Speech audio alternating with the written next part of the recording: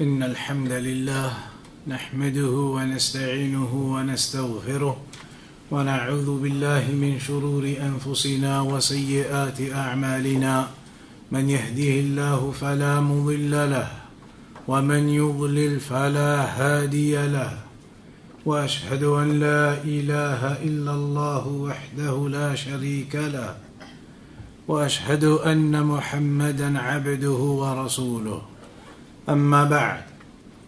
Tonight then, insha'Allah ta'ala, we're going to be starting a new series of lessons. And these lessons are going to be in the topic of fiqh, going through all of the different aspects of worship, of tahara, purification, of prayer, of fasting, of zakat, of hajj, of buying and selling and transactions, various different topics within worship. We're going to be studying the fiqh of all of those different chapters.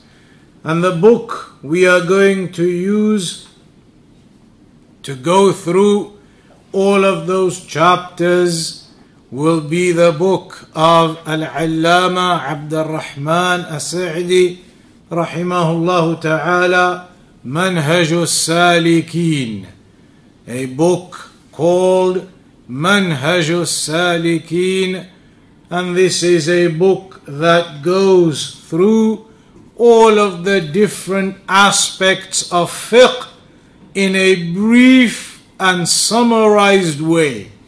And that's why the scholars, they advise this book as a beginner's book in fiqh, as one of the easy starting books to learn the different rulings on fiqh.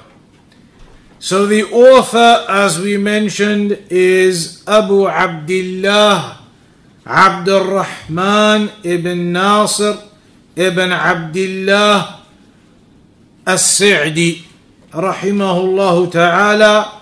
He is one of the scholars who passed away some years ago in the last century, very recently. And he was one of the famous and well-known scholars in Saudi Arabia, and many of the scholars who are alive now or recently alive, they studied with Sheikh Abdurrahman As-Sa'di rahimahullah ta'ala, and he has various other books as well. One of the famous ones is the book in tafsir. There is a brief and summarized book in tafsir written by Sheikh Abdurrahman As-Sa'di rahimahullah ta'ala, and that is also a book that the scholars advise with in terms of understanding basic tafsir of the Qur'an, because it is simplified and easy on all of the chapters and ayat. So there is much more that could be said regarding the biography of this great scholar, but will suffice with that brief amount in order to be able to begin with the actual book itself. This book, Manhaj As-Salikeen of Sheikh Abdurrahman As-Sa'di rahimahullah ta'ala. So the beginning section, does anybody want to read? Go on then. Out loud. Here we can't really do. Come here. Go and do it. If you have the Arabic, sit down there maybe. Then follow along with the Arabic here. Al-Ahkam al-Khamsa. No, before that, the introduction. Oh, anybody practice the introduction? Oh, go on.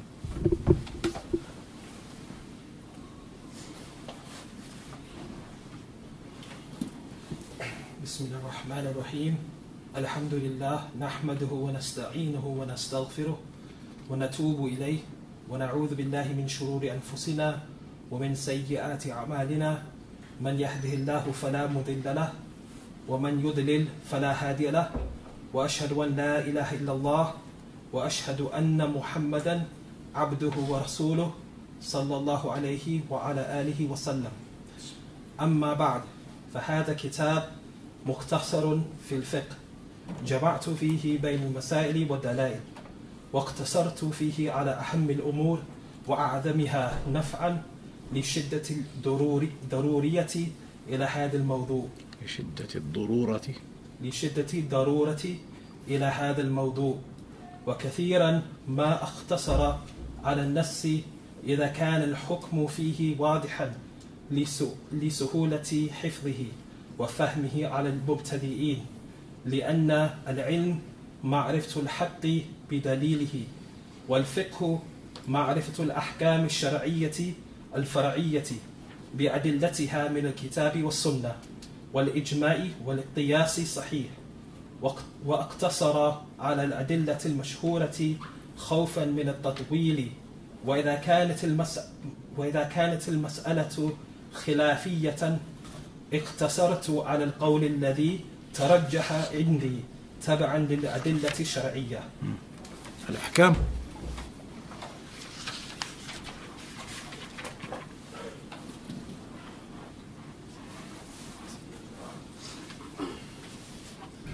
الأحكام الخمسة: الواجب وهو ما أثيب فاعله وعوقب تاركه، والحرام ضده، والمكروه وهو ما أثيب تاركه ولم يعاقب فاعله، والمسنون ضده، والمباح الذي فعله وتركه على حد سواء. ويجب على المكلف أن يتعلم من الفقه كل ما يحتاج إليه في عباداته ومعاملاته وغيرها. قال النبي صلى الله عليه وسلم: من يرد الله به خيرا يفقهه في الدين. متفق عليه. So in the opening section of the book, the author says, Alhamdulillahi nahmaduhu wa nasta'inuhu wa nastaghfiruh wa natubu ilayh wa na'udhu billahi min shururi anfusina wa sayyiati a'malina man yahdillahu fala mudilla lahu wa man yudlil fala hadiya lahu وأشهد أن لا إله إلا الله وحده لا شريك له وأشهد أن محمدا عبده ورسوله صلى الله عليه وآله وسلم.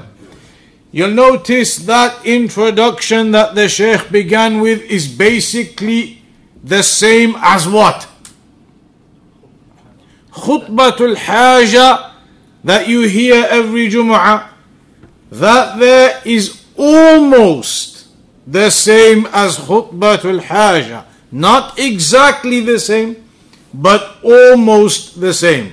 So that indicates that the Shaykh did not intend to start with the exact Khutbatul Haja, but he began with something similar, with the meanings indicating something similar. And there are a couple of words that are different. For example, وَنَتُوبُ إِلَيْهِ, that would not normally be in the Khutbatul Haja. So this is not the actual Khutbatul Haja, but the Shaykh, he began with wording that is almost identical as an introduction to the book. And then he says, أَمَّا بَعْدْ. أَمَّا بَعْدْ, you'll see that phrase often in the Arabic books, or when scholars are giving a lecture and they say Amma Ba'd. And basically that is a phrase in Arabic that is used to indicate a transference from one thing to another. You are moving from one idea to another, from one part to another, from one thing to another. So he's given us a brief introduction, then he's now moving on from that to the introduction about the book itself. So amma ba'd is a phrase indicating a transfer from one idea to another, one section to another. So then he says, فَهَذَا كِتَابٌ مُخْتَصَرٌ فِي الْفِقْهِ. This is a summarized book in fiqh. جَمَعْتُ فِيهِ بَيْنَ الْمَسَائِلِ وَالدَّلَائِلِ. He says, I have combined within it, in this summarized book of fiqh, I have combined within it al-masail, the various issues, the various topics, all of the different topics we're going to come across, wiping on the socks and purification, all the different things. The masail, the different topics and issues, and ad-dalail, the evidences that go with them. And so you'll notice throughout this book, his methodology is that he'll mention the mas'ala, he'll mention the particular issue at hand. For example, the wiping over the socks, the issue of wiping over the socks, for example. Then he'll give you all the evidences about that topic. And he'll do that with all of the masail in this book. Gives you the mas'ala, gives you the issue, the topic, and then gives you the evidences for it. So in that way, when we go through this book now, inshaAllah, you will then learn all of the different issues and topics, and you'll learn the evidences for them. Every issue has the evidence mentioned at the end of it. وَاقْتَصَرْتُ فِيهِ عَلَى أَهَمِّ الْأُمُورِ. He says, I was succinct, or I summarized the most important fiqh affairs in this book only. Not all of the fiqh affairs, but the most important ones. Meaning the fiqh issues that the majority of people come across always. There are certain fiqh issues, certain things that people always ask about. What do you do with this? What do you do if that happens? What do you do if this happens? The issues that happen the most amongst people, he says, they are the ones that I have summarized into this book. As for other fiqh issues that are less likely to occur and they are encountered on a more rare basis, then he has not mentioned those in this book. Only the fiqh issues that are most needed by the people, that are most encountered by the people.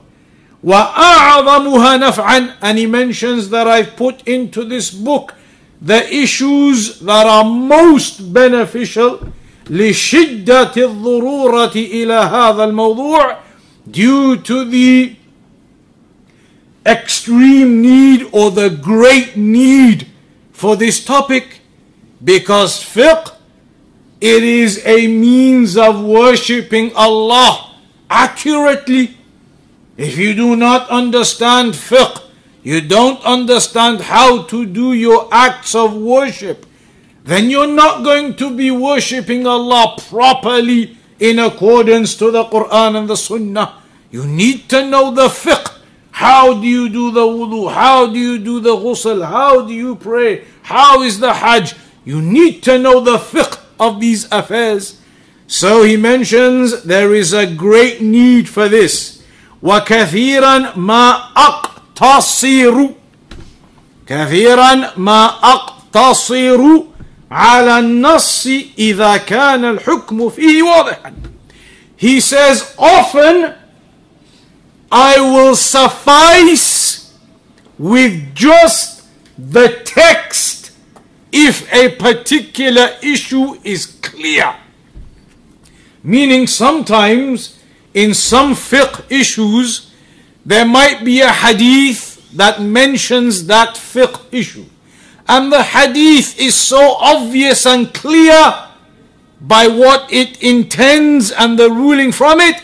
He says sometimes I'll just mention that text and nothing else. Leave it at that. Because sometimes the hadith are so obvious and the rulings are so obvious, there's no need for any extra to be mentioned. So sometimes he says, I will mention the texts and just leave it at that. If the ruling is clear in those topics, لِسُهُولَةِ حِفْظِهِ وَفَهْمِهِ عَلَى الْمُبْتَدِئِينَ, due to the ease of then memorizing this and understanding it for the beginners. To make it easy to understand and to memorize this fiqh for the beginners.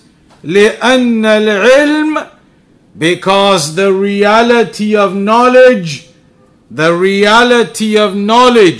is ma'rifatul haqq bidalileh. To have knowledge of the truth, of the correct position with the evidences. And that's why the scholars, they talk about al-ilmu nafi', the beneficial knowledge. Because some types of knowledge, they are not beneficial, they are harmful.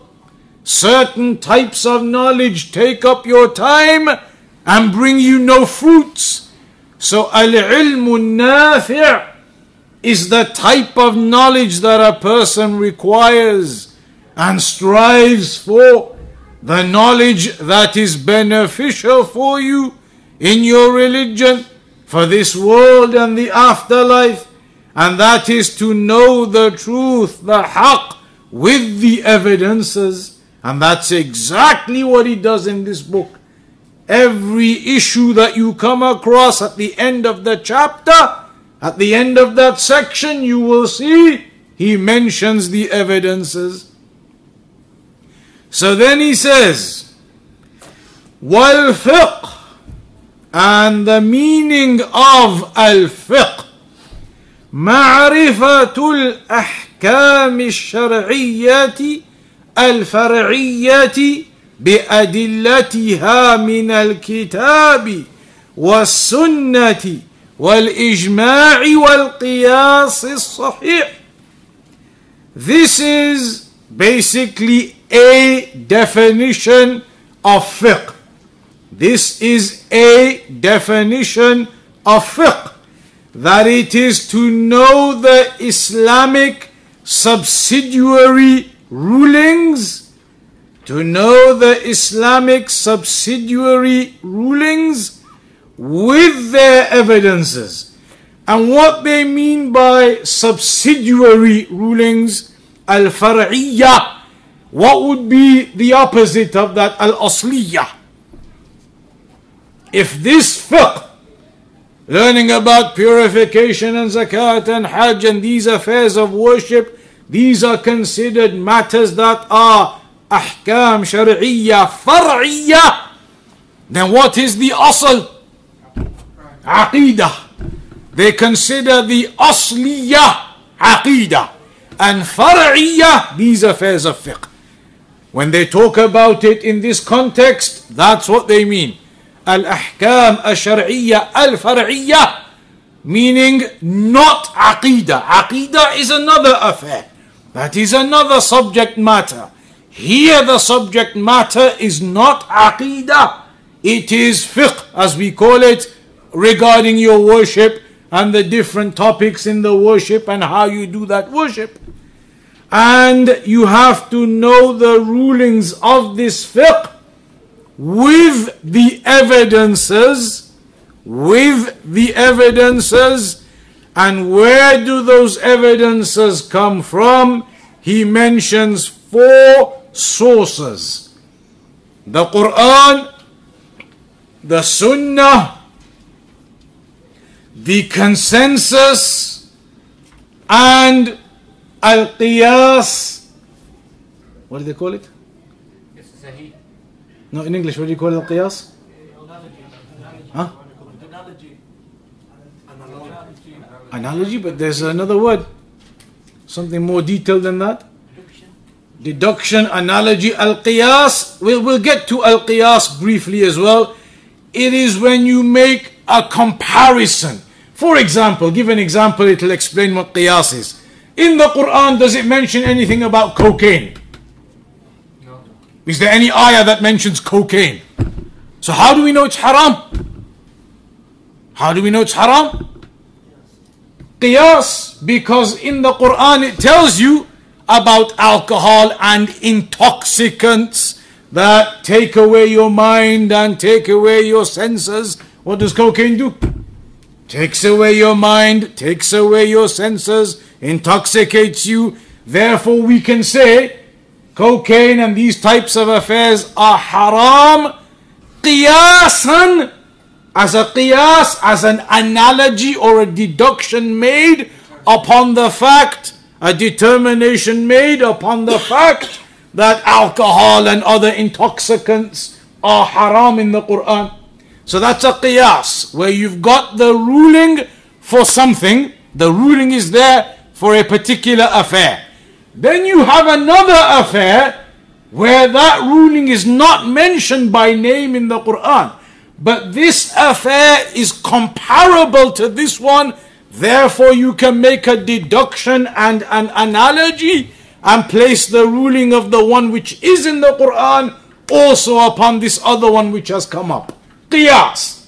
So he mentions these four sources of knowledge: the Qur'an, the Sunnah, consensus, and this analogy and deduction, qiyas. From those four, the reality is that they go back to two.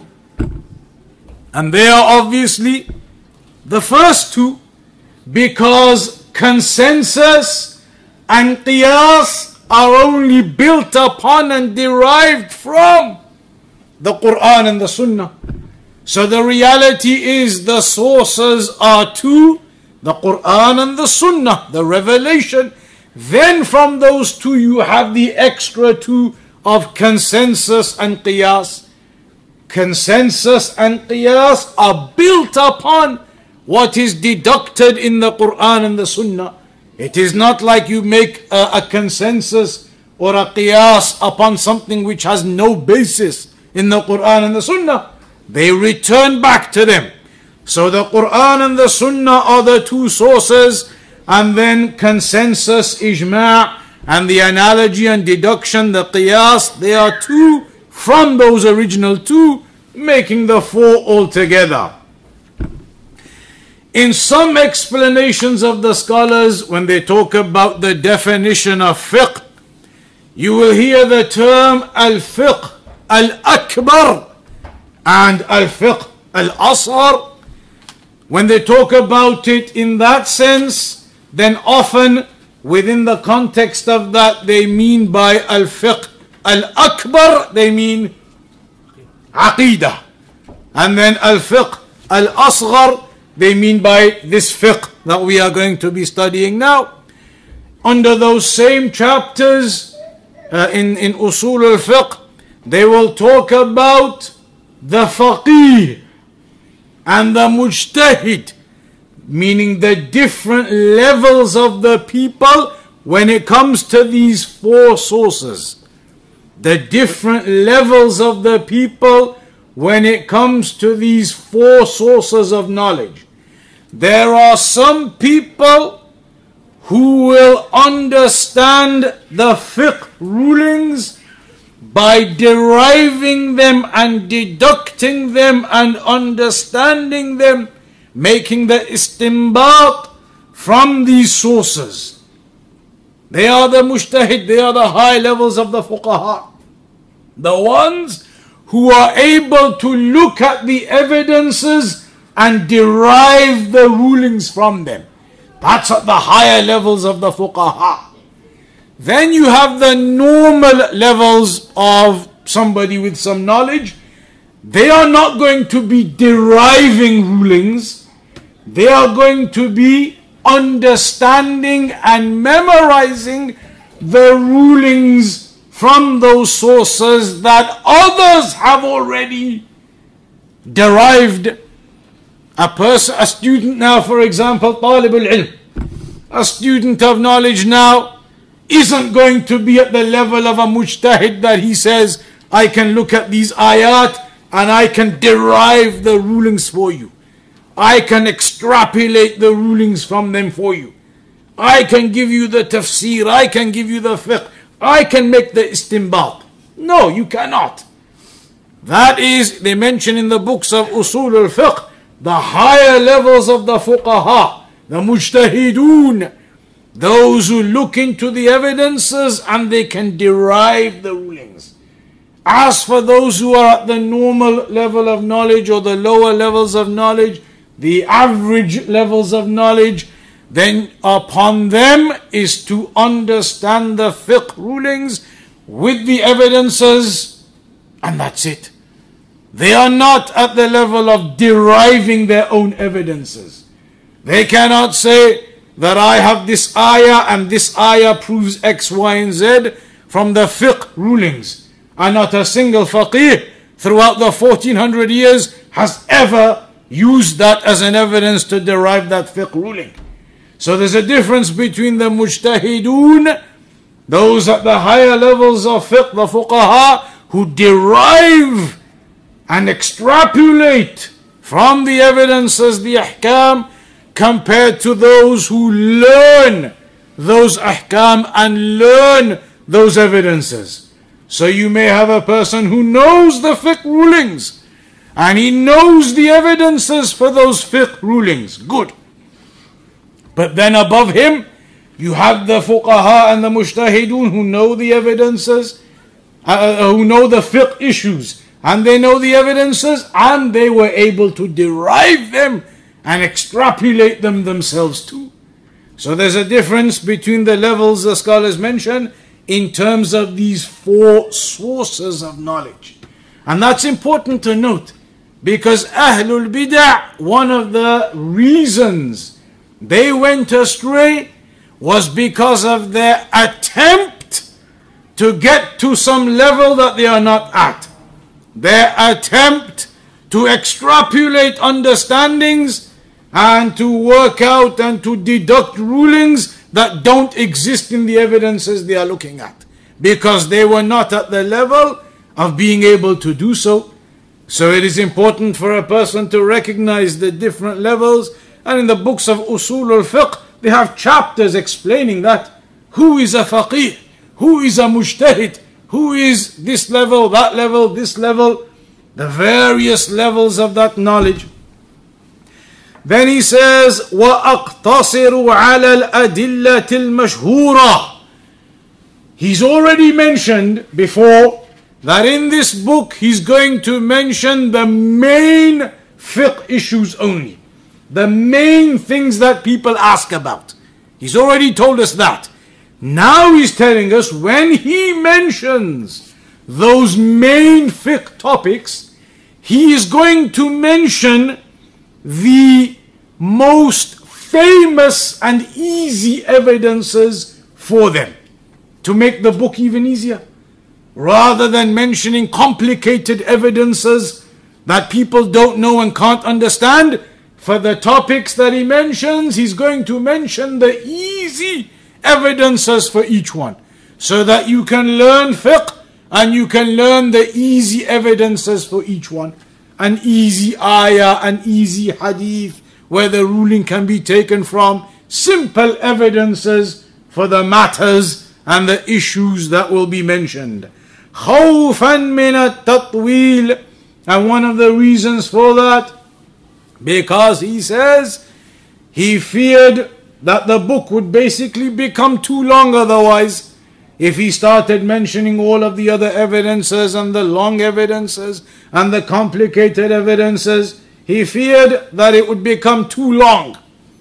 وَإِذَا كَانَتِ الْمَسْأَلَةُ خِلَافِيَّةً. This is important because he's highlighting how he's going to teach you all of this book, how he's going to talk about the fiqh in this book. And it's important to know the methodology of a scholar when reading his book to benefit from it. He says, in the issues where there is a difference of opinion, some fiqh issues, you have differences of opinion in them. He says the fiqh issues where there are differences of opinion, اقتصرت على القول الذي ترجح عندي. He says, in those issues where there's a difference, I suffice with the opinion that I believe to be the strongest. So there won't be a lot of differences of opinion in this book. There won't be the Maliki said this and the Hanafi said that and the Hanbali said that and the Shafi'i said that. It's not one of those types of books of fiqh. Those are the bigger books of fiqh. Here he says, where there's a difference of opinion, then I will just mention the opinion that I think is the strongest, just make it simple and give you that one opinion. The scholars have highlighted that this methodology in reality indicates that the sheikh is not muta'assib to any particular madhab. Because the reality is that this book, the basis of it is the Hanbali fiqh.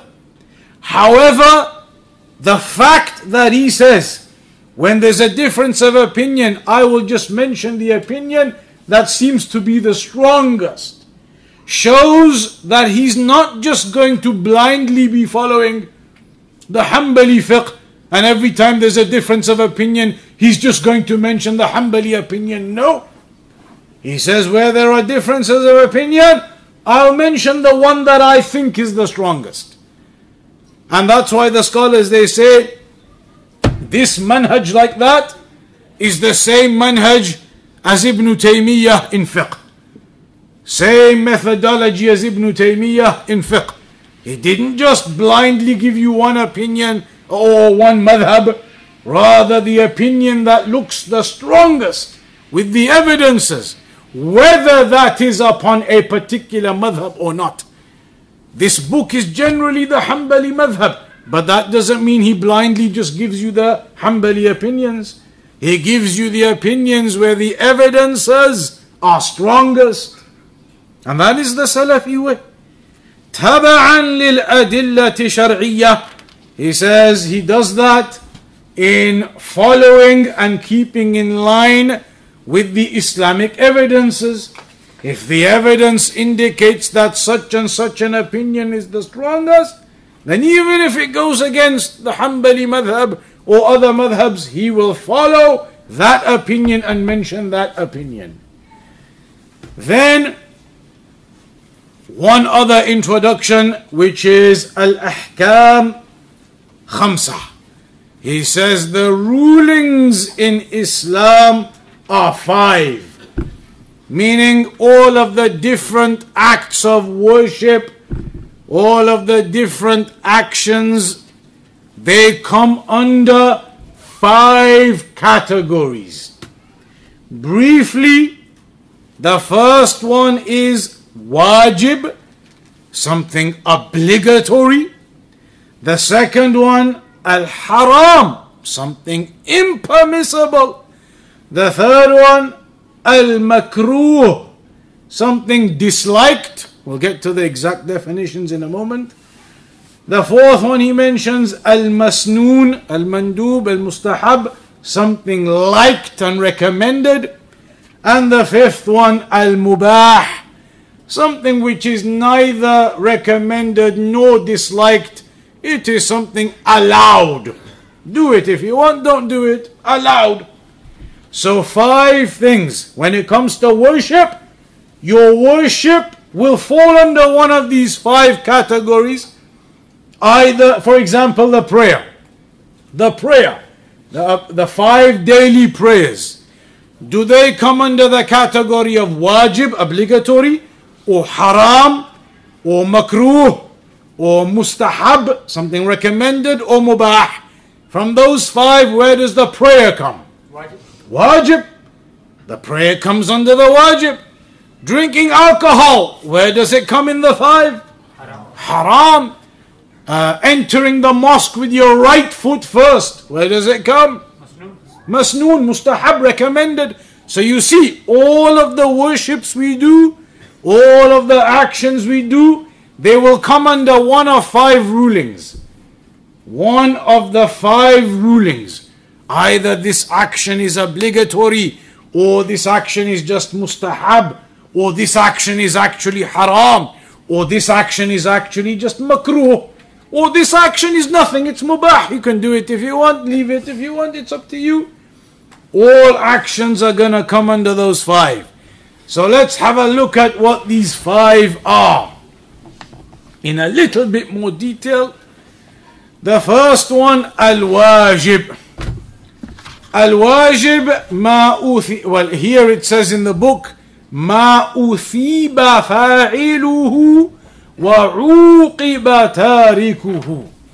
The wajib is an action that the person who does it is rewarded, and the one who abandons it is punished.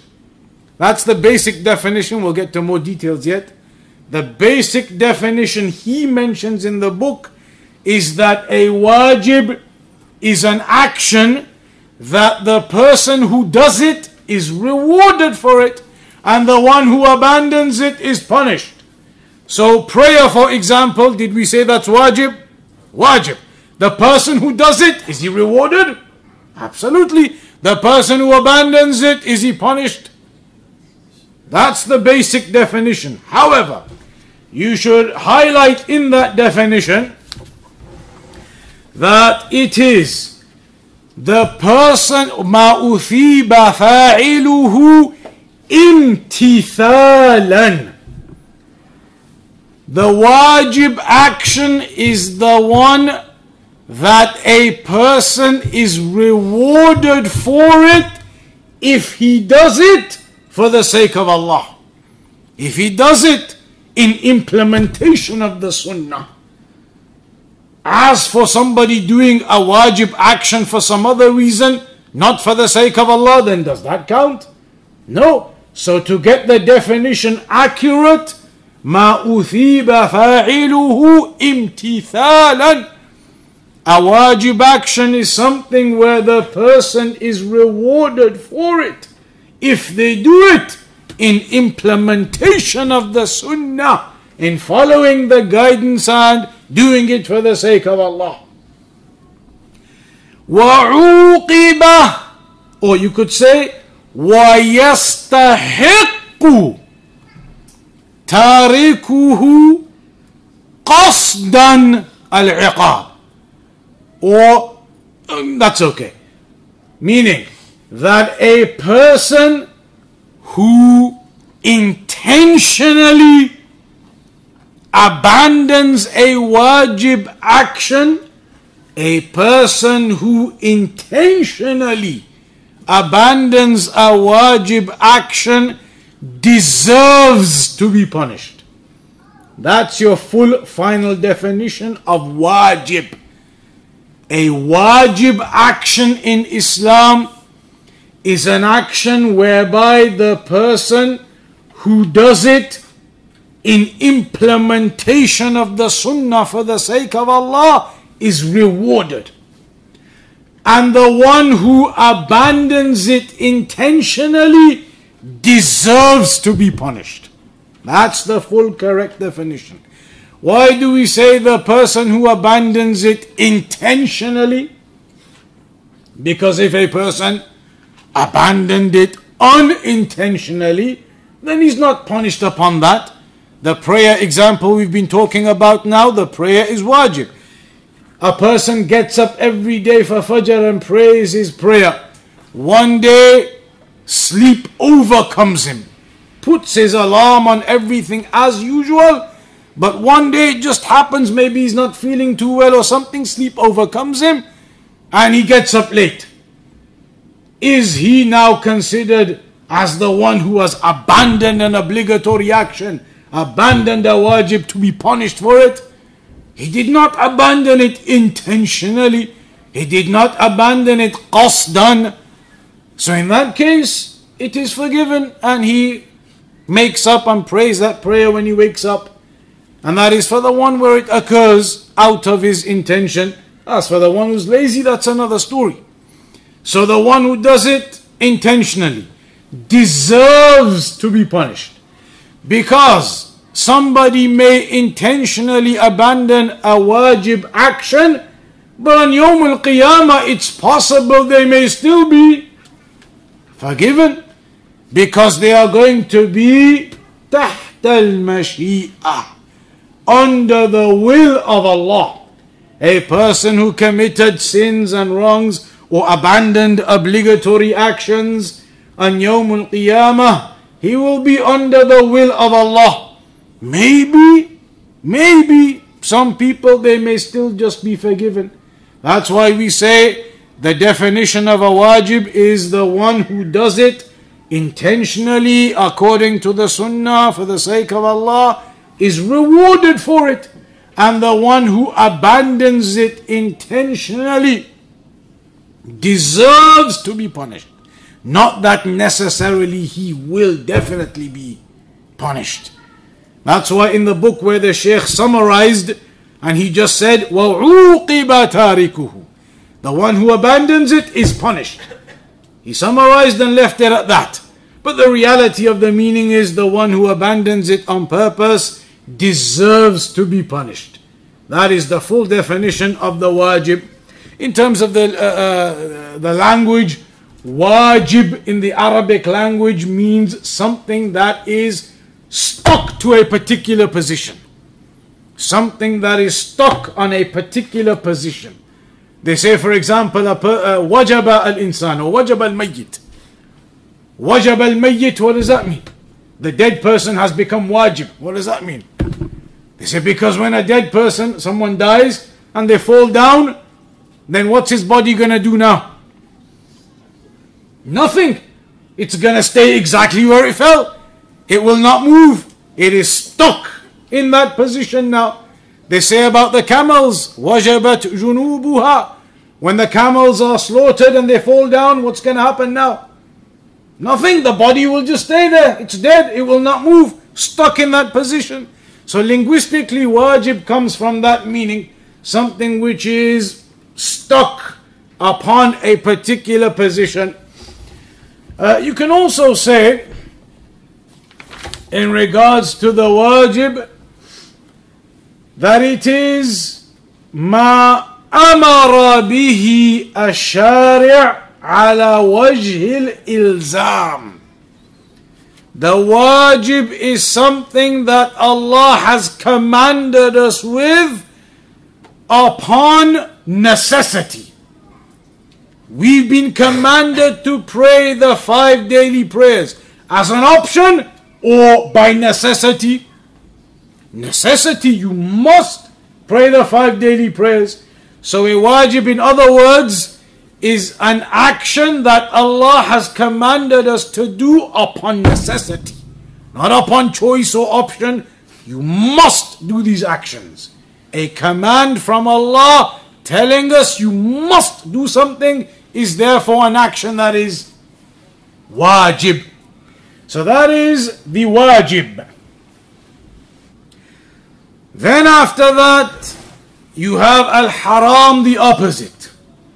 Al-haram, the opposite of the wajib, and that is basically therefore something that Allah has prohibited. Something that Allah has prohibited us from by necessity. That you must abandon X, Y, and Z. A prohibition where Allah has told us you must abandon X, Y, and Z. Not an option, leave it if you want and do it if you want. No. Where Allah has commanded us or prohibited us and told us you cannot do X, Y, and Z, absolutely, then that action is considered a haram action, because Allah has prohibited us from it upon a necessity, upon a must. As for al-makruh, that is ma uthiba. In fact, for the definition of al-haram then, that would be what then? Huwa ma uthiba tarikuhu imtithalan wa yastahiqqu fa'iluhu qasdan al-iqab. The opposite of your wajib definition. It is that a person who abandons it in implementation of the sunnah, knows it's haram, so stops doing it, he is rewarded. And a person who does it intentionally, is deserving of being punished. Because again, he may not necessarily be punished. He may be forgiven. تحت المشيئة. So the one who commits a haram is the one who is rewarded for abandoning it. Imtithalan, knowing it's a sunnah to abandon this haram. And the one who does it deserves, the one who does it intentionally, qasdan, deserves the punishment. And may not necessarily be punished, but deserves to be punished. Al-makruh, what is the definition of al-makruh then? Like these definitions, the one who does it is deserving punishment. How would you explain that one?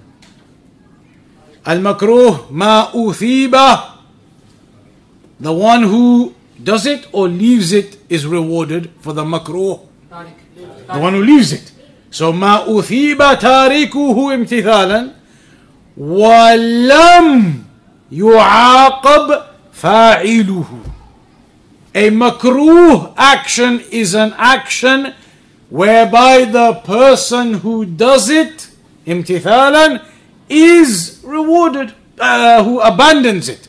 The one who abandons it, imtithalan, is rewarded. It's a makruh action, disliked. He knows it's disliked in the sunnah, so he doesn't do it. He'll be rewarded. But the one who does it, lam yu'aqab, he will not be punished. You are not punished upon doing a makruh. But the one who leaves a makruh will be rewarded because he's leaving it knowing that the Qur'an and the Sunnah has made this affair a makruh, as we say, a disliked affair. So he leaves that affair, implementing the Qur'an and the Sunnah to leave it. So he's rewarded. But it's not to the level of haram. So if somebody did end up doing it, it's not to be said that they are under the threat of punishment. Mandub, masnoon, that will be the opposite then. The one who does it in accordance to the sunnah, for the sake of Allah, a mandub, a mustahab, a masnoon action, he does it. It's not wajib for him to do it, but he knows it's a recommended action in the Qur'an and the Sunnah. So he does it for that reason, he will be rewarded. But the one who abandons it is not under the threat of punishment. Lam yu'aqab tariku. Because a sunnah action, a mandub action, a masnoon action, a mustahab action, it is not as though you are going to be under the threat of punishment if you abandon it. If a person walks in with his left foot instead of his right foot into the mosque, do we say he's now under the threat of punishment, he's committed a sin? No, because it is mustahab to come in with your right foot. But if a person doesn't and he comes in with his left foot, he's not under the threat of punishment for it. It's a mustahab action, not a wajib action to do.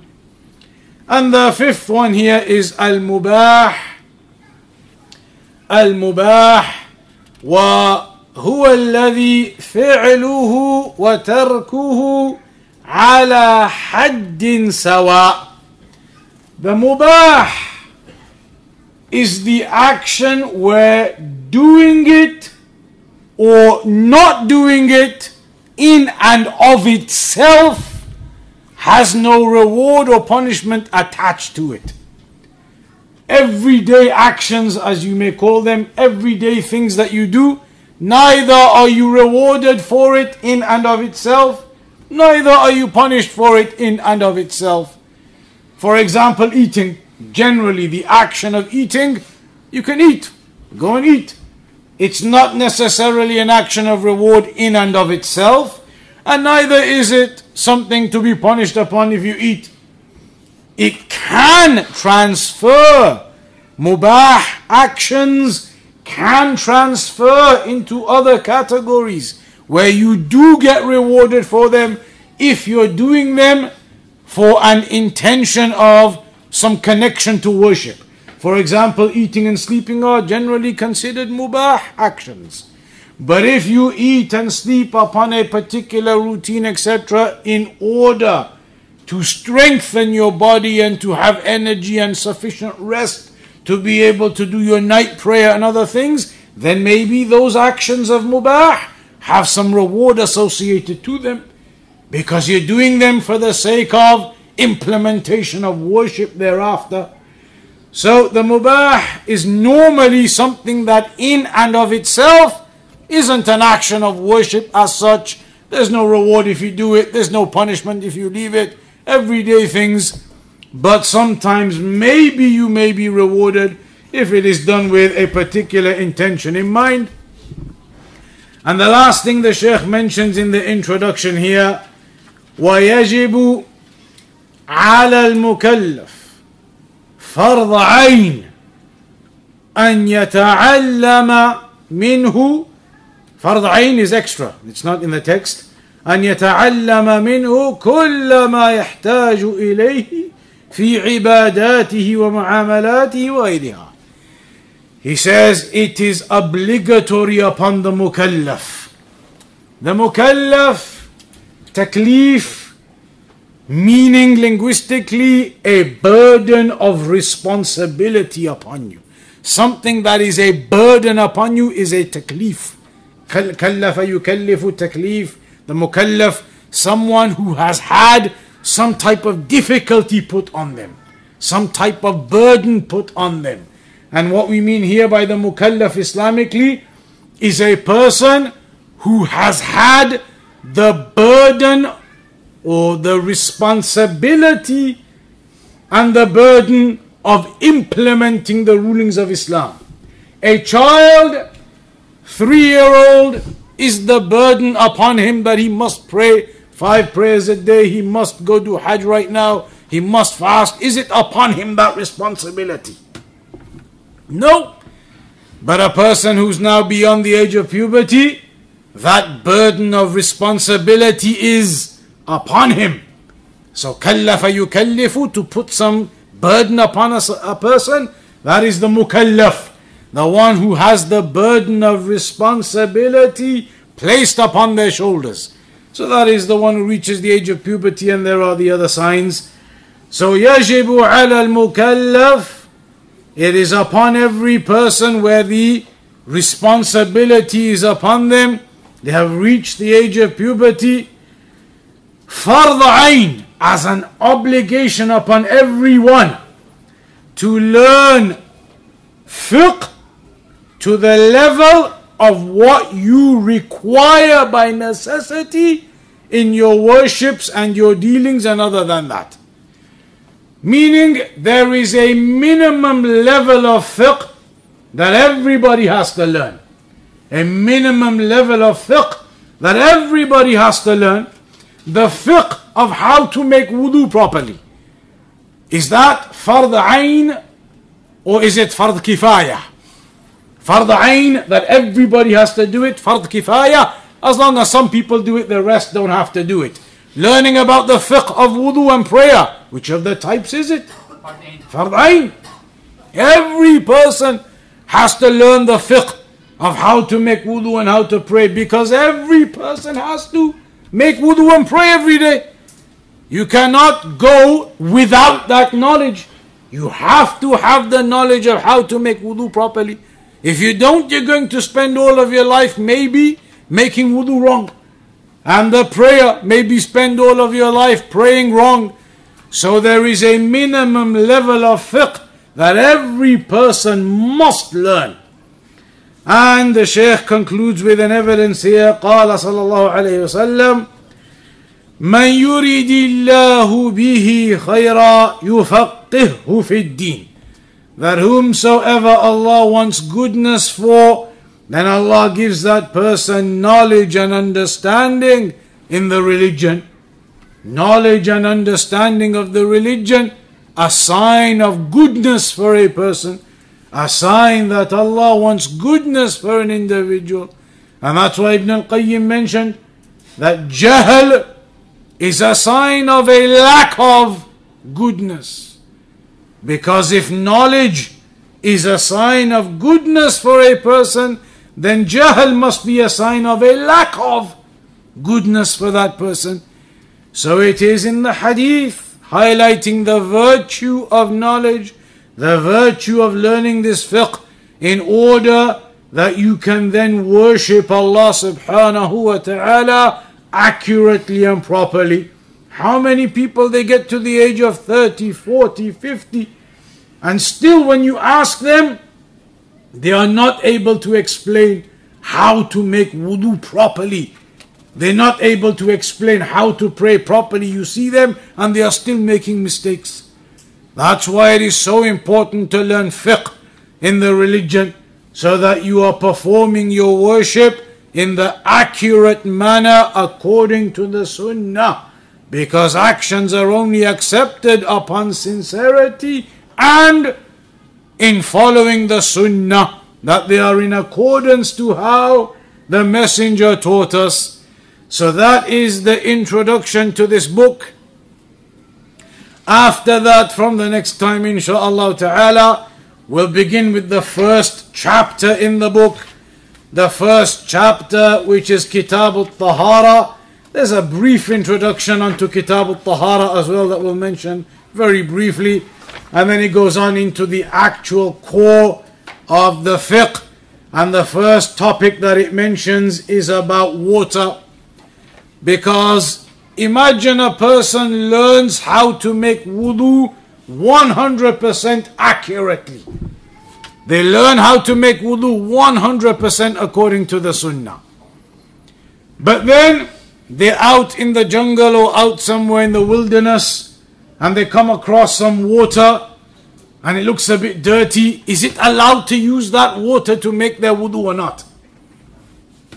So now there's a problem.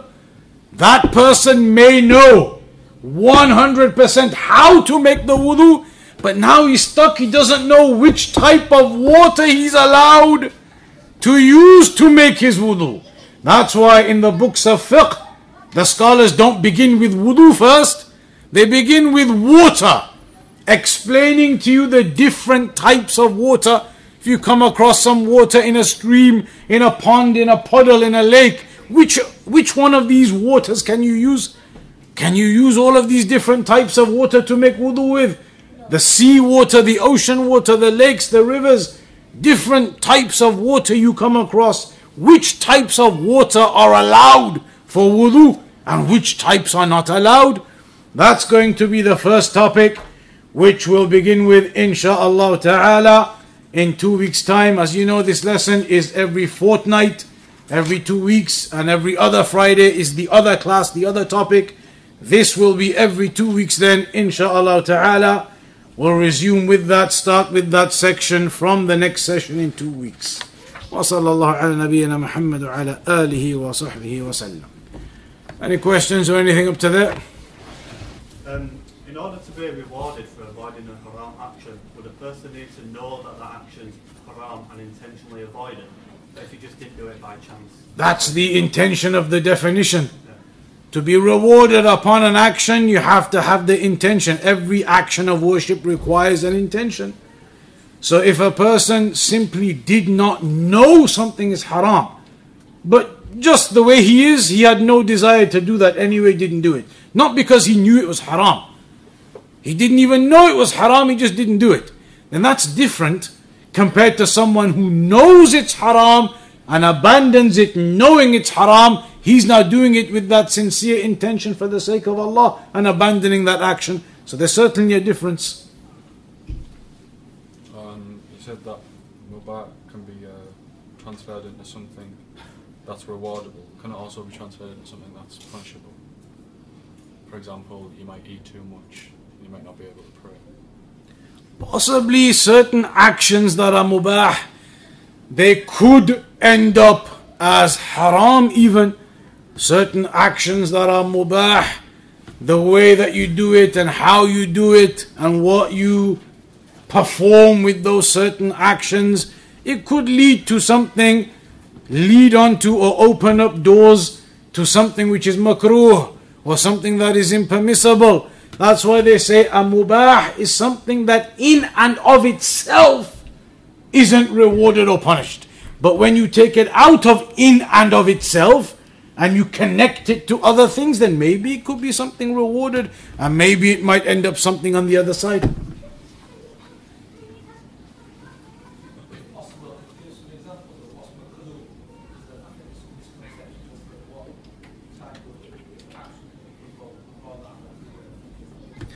Examples of makruh, there could be so many different things, but the makruh, it's not really a list you can go through, but the easier way to do it would be that when you go through the chapters, there are certain, like when you get to the chapter of the prayer, within the prayer there are certain actions that are wajib and there are pillars and there are sunnah mustahab actions and there are makruh actions in the prayer. So when we get to the topic of the prayer, we'll mention the makruh actions of the prayer. When you get to the topics of fasting and hajj and other things, all of those worships, there may be certain actions within them that are considered makruh. So as you go through the chapters, we'll mention what is mustahab, what is wajib, because that's the point. When he goes through the fiqh, he's going to be telling you which of these actions are wajib and what's mustahab and what's mandub, makruh and haram. When he goes through the fiqh, he's going to be breaking down the rulings of everything. So as you go through, you will come across certain aspects of worship where the ruling he mentions upon it is makruh. So that's the way we have to do it. Otherwise, just sitting here giving a list wouldn't really work.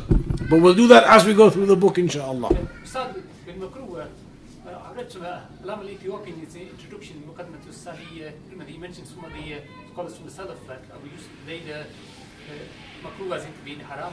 They use the terminology makruh as being haram. The terminology of makruh as haram, it's definitely in Aqidah. In Aqidah, when the Salaf used to say something is makruh, talking about an issue of Aqidah, that if you do X, Y, and Z, that's a makruh thing to do. In Aqidah topics, they meant by makruh haram. They meant by makruh haram in Aqidah things. But in fiqh, it differs over the different madhahib and their definitions. The Hanafiya especially, they have a few different definitions compared to these five.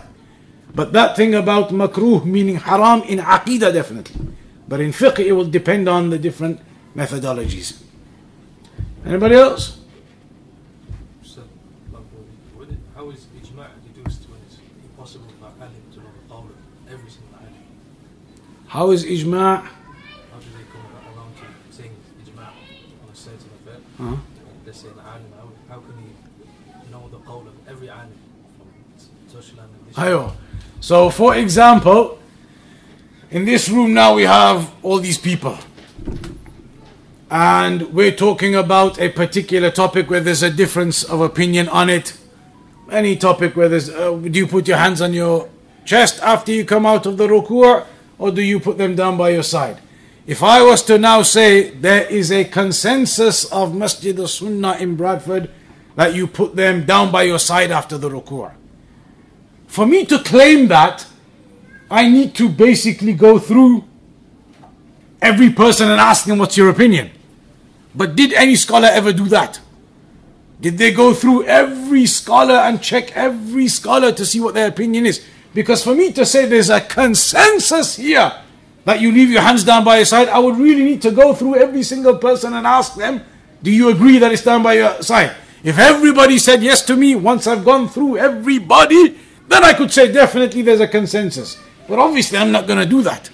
And scholars when they say there's a consensus upon something, have they gone through every single scholar of the past? Every single one? And some of the scholars of the past, their books may not even be preserved, etc. So how can they claim there's a consensus when they haven't done a proper analysis of every single scholar? It's a point. And that's why some of them say, in reality, there is nothing. There is no mas'ala where there is a 100% consensus on it. Because of this, they say, some of them, it is impossible to claim consensus on any given mas'ala. Because how are you going to make the analysis? How are you going to find every single opinion, every single scholar? And there may well be some scholars who disagree. You're never going to find an issue where every single scholar had the same opinion. And so some of them say there's no such thing as an absolute consensus upon a mas'ala from the masail. But when they say there's a consensus, and they say often, then obviously they are referring to the general masses of what they have come across, that they do not know of anybody who opposes the opinion, or that the ones who oppose it, their opposition is غير معتبر, as they say, that their opposition is not worthy of consideration. For example, here now, everybody says that you put your hands down by your side, because for example, everybody in this room attended, like a few years ago, we did the Prophet's prayer described in this mosque. Let's imagine everybody in this mosque attended that course when we did the Prophet's prayer described, but one person here didn't attend it. So now everybody here has the opinion you put your hands down by your side, but this one person says you put them on your chest. We say, khalas, you stay quiet. You weren't even at the class. You don't even know what you're talking about. We're not even going to consider you. Wipe him out, and everybody else is a consensus. Sometimes the scholars, they say that an opposition of some people is not considered an opposition. Normally they say that for Ahlul Bid'ah. Normally that's what it's used for. Because Ahlul Bid'ah, they may oppose Ahlul Sunnah in a particular affair. But Ahlul Sunnah will say we have consensus regardless of the opposition of Ahlul Bid'ah, because their opposition is not given any weight. So sometimes scholars may use that argument. They say there's consensus because X, Y, and Z who opposed this consensus, his statement is not of any weight. But that topic as well, it's Usul al-Fiqh. In Usul al-Fiqh, they'll talk about that in whole chapters about ijma' and how you work it out and all these different statements of the scholars, and some of them saying there's no such thing as an absolute ijma'. Anything else? What is the ruling on someone who does an action believing it's haram but it's not haram? For example, eating an apple. Eating an apple? Yeah, he believes it's haram but it's not haram. So somebody who does an action or doesn't do an action. Doesn't do it or does it? Okay, so somebody who does an action thinking that it's actually haram. So they actually think they are doing a sin. They actually think they are doing a sin. But it's not actually a sin. What they are doing isn't actually haram. But they thought it was haram. And when they did it, they believed they were doing something haram. They believed they were sinning. But it turns out actually that wasn't even a sin. So what's the ruling on that person? Without a doubt, there will be something of a negative ruling upon the person.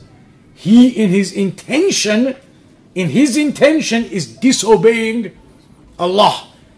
He is performing an action which, regardless of the action, eating an apple or whatever, regardless of it, he is doing an action whereby he believes right now he is sinning against Allah.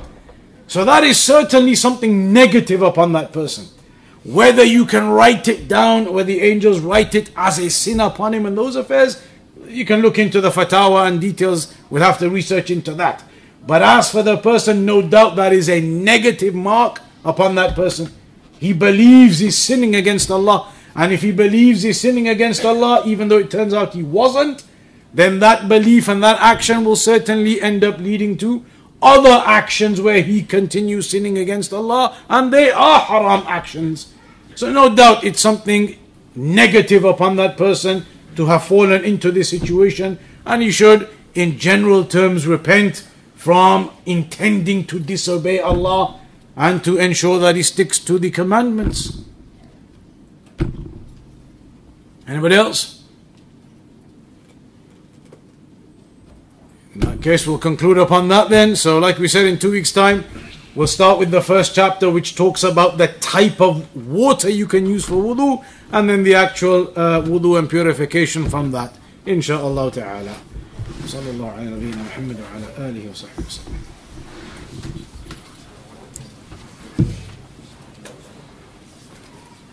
What time is prayer?